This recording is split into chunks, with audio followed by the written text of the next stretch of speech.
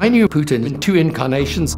Even in that second incarnation, he was brutal but calculating. My anxiety is we got a third. Britain's former Prime Minister, Tony Blair, has met Vladimir Putin several times and knows what it's like to negotiate with him.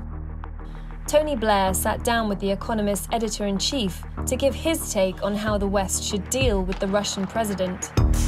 He deserves to be completely defeated. This global but divisive statesman told us Western foreign policy has lost its way. The wake-up call to the West has been going on for a long time. And that Western democracies must use this moment to get back on the front foot and shape the global balance of power. Tony Blair, thank you so much for joining us. So what about the evolution of Vladimir Putin? I mean, you've met him, and you describe how early on you thought of him as a reformer. What do you think has happened? When I first met him, we offered a strong relationship with NATO precisely in order to allay Russian fears that, NATO was about encircling Russia. Then, over time, you noticed that he was removing all the democratic checks and balances within Russia. I was getting reports from our intelligence people that, frankly, I didn't really take that seriously at the time, that he was accumulating the people around him massive personal wealth. And the anxiety, I think, that everyone has now is that he has become so detached from reality that, you've got a new incarnation. The worry I have now with Putin is that is he capable of thinking rationally about this in a way that anyone else outside of that closed bubble that he inhabits can relate to? The war in Ukraine was a wake-up call for the West. Was it a wake-up call for you too, or did you see this coming? No, I didn't foresee this. But I think the wake-up call to the West has been going on for a long time. So even if we couldn't be sure what he was going to do, the West, in my view, has been essentially in retreat for over a decade. This is a problem for us, and we've got to deal with it. So let's talk about this Western retreat. There's lots of reasons for that, but one reason I think that many give is that it is essentially a legacy of Western overreach, particularly the war in Iraq. Do you think that the war that many people think was disastrous and illegal, the invasion of Iraq, has reduced appetite in the West for military intervention, and indeed did it embolden and strengthen Vladimir Putin?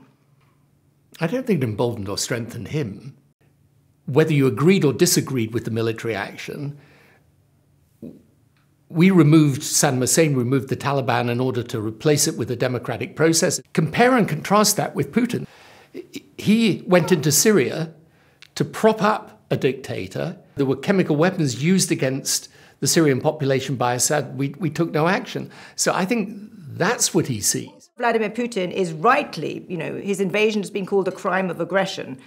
But, many people call the Iraq invasion a crime of aggression. It didn't have UN sanctions. You hear this. You hear that the West has double standards. What do you say to that? I think what we've got to do is punch back very hard when people come at us with this. OK, you may disagree with what was done, but compare getting rid of a brutal dictatorship and trying to replace it with a democracy. OK, you can say that it was a flawed effort and there were failures attached to it, but that was, as it were, something supported, by the way, by the Iraqi people when they turned out to vote in the election. Compare and contrast that with literally invading a country that's no threat to you whatever, and a country that's never proved any problem for anyone.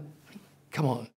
What happened in Afghanistan last year, the nature of US withdrawal, isn't there an argument that that could have emboldened Vladimir Putin because he thought he would get away with it? Yeah, sure it did, but the point is we didn't need to do it. We could have stayed there, and we could have helped the country over a longer period of time. Now, of course, but that goes to the point right round the world you see this. I mean, my institute does a lot of work in Africa. You see all over Africa the influence now of China and now increasingly of Russia. The West is slow, it's bureaucratic, it doesn't work out how to build the right relationships, and yet many of these countries would prefer a relationship with America, with Western countries. So my point is a very simple one. It's that if the West wants to get back on the front foot, it's got to do a number of things that are really important, and they're all linked together by one concept, which is strategy. You've got to have a strategic, long-term view of the West and its place in the world. If you do that, then all the other things can flow from that and you can get back on the front foot again. Can there be a lasting peace with Putin in the Kremlin? I don't know. I don't think no one's going to believe any commitments that he gives, any assurances that he gives. And I do think out of this will come two things. One, I think this will prove his downfall eventually. That's my guess. I'm not saying it will happen immediately, but he's turned Russia into a pariah state amongst the West at least, and crippled his economy. But the second thing is that Ukraine will emerge as a stronger, more independent state, probably eventually a member of the European Union, I would say. So was President Biden right when he said this man must go? Well, he was just expressing an emotional response. Look, I think most people are sitting there thinking, how can you do this? I mean, literally, how can you do this? And when the tales of these atrocities in Bucha and elsewhere come out, and you see, I mean, 2022 on the doorstep of the European Union, it's evil, actually. But this does have sort of policy consequences, because you can agree that it's very hard to see lasting peace with this man in the Kremlin, and also agree that regime change should not be the goal of Western policy. But what then should be the goal of Western policy vis-à-vis Putin, given where he appears to be? You have to both ratchet up the pressure and try and get a structured negotiation and get an agreement that at least halts the hostilities. You know, he deserves to be completely defeated, but I think the longer this conflict goes on, that becomes extremely difficult. So I think I find it very hard to see how you make a deal now. Do you agree with President Zelensky that the West should be imposing tougher sanctions, particularly the Europeans, and there should be more weaponry, more offensive weaponry? Yes, I basically agree with that. I think you've got to toughen up the sanctions. I mean, the distinction between defensive and offensive weapons capabilities at a certain point becomes a bit meaningless. They need the ability to be able to push back hard on the Russians, and that, I think, does require tanks, long-range missiles, other heavy artillery. Are Europeans insufficiently prepared to suffer themselves for this? I mean, do you think there is a sense of the stakes? Well, there will be some anxiety, but we all are going to suffer some short-term pain. Look, Europe has come together in a pretty remarkable way, but we're going to have to go further. And the risk, the principal risk now, is escalation, because if you can't find a way to bring the conflict to an end, and it's clear that Putin is going to struggle to win this militarily, the question is, how desperate does he become? What's your assessment of President Zelensky and his leadership of this war effort and his ability to, harness, in some sense, the spirit of Ukraine so powerfully globally? This was a defining moment for him, and he did something that was both incredibly brave and obviously extraordinarily powerful as a drawing together of people under the banner of democracy. Let's talk a bit about the longer-term consequences of this. Do you think this is a defining moment for the West and for sort of global geopolitical balances of power? It is a wake-up call for the West, but it should make us think very carefully about what we need to do for the future, and that's why I say it's about strategy. We need to build our defense capabilities. We need to make sure that we are building our alliances. The transatlantic alliance has got to be revived and made strong, really strong. We have got to have a coherence of policy across the piece so that, those people who are our allies, we're standing with them, we're helping them. But above all else, we should have confidence in our own system. And, we haven't. The politics of the US in the last years has been, to be honest, has been a mess, and it's been a problem. There is a non-negligible possibility that Donald Trump wins the election in 2024. So can you be sure about, the US being where it is right now in terms of its position on Ukraine and Putin? Look, we'll have to accept whatever the US decides to do. I mean, these people elect him, I mean, I have no idea whether that will happen or not, or whether he's even going to stand. But the point is, whoever is the president, I think after what has happened, whoever is the president is going to recognise that they need to build strong alliances, irrespective of what's been said in the past. So I'm not too worried about that, no matter what happens. And the second part of your strategy was building the alliances more broadly. But if you look at countries from India to Saudi Arabia to the UAE to large numbers of countries in Africa, they have not been part of this anti-Putin alliance. They have not really come out in support of Ukraine in any meaningful way. I think it's a spur to us to think strategically.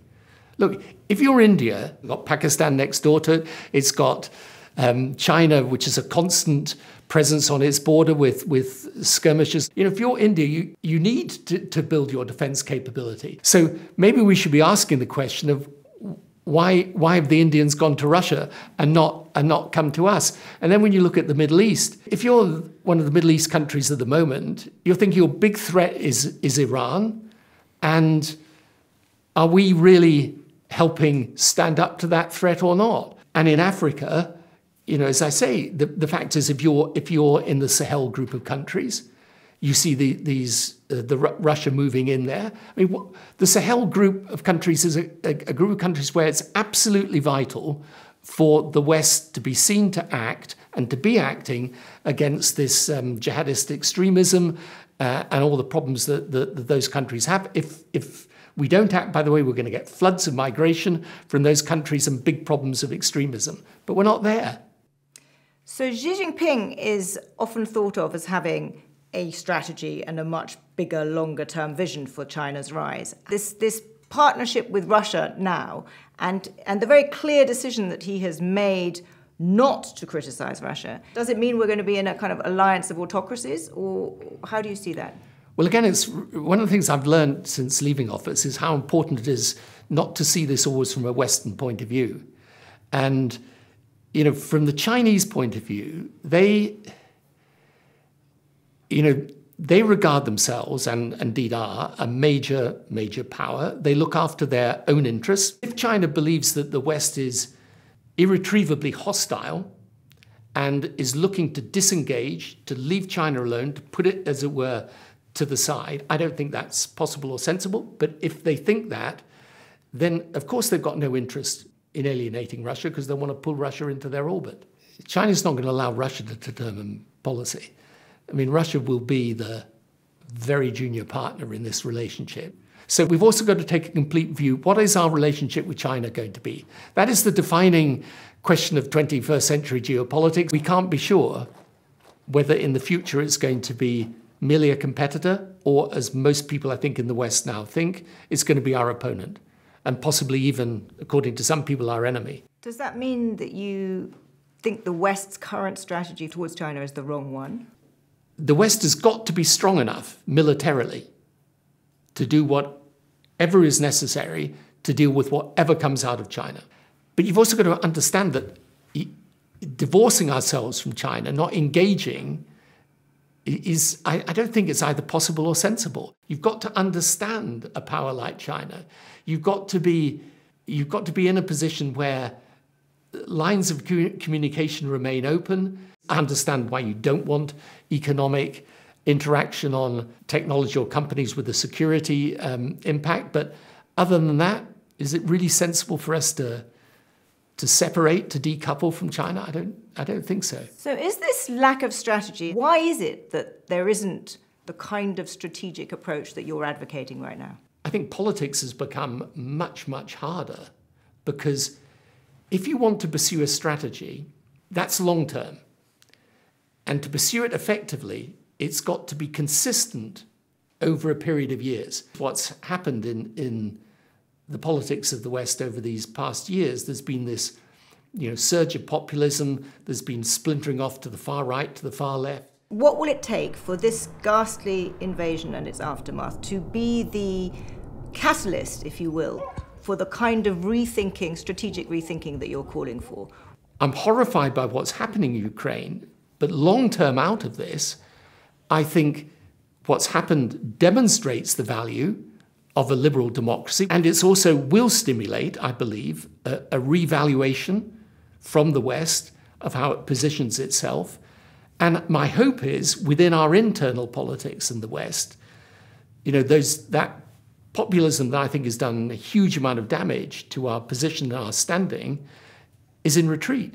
So the long-term prospects for liberal democracy, I think, have been amply demonstrated as positive. I hope you're right. Tony Blair, thank you very much indeed.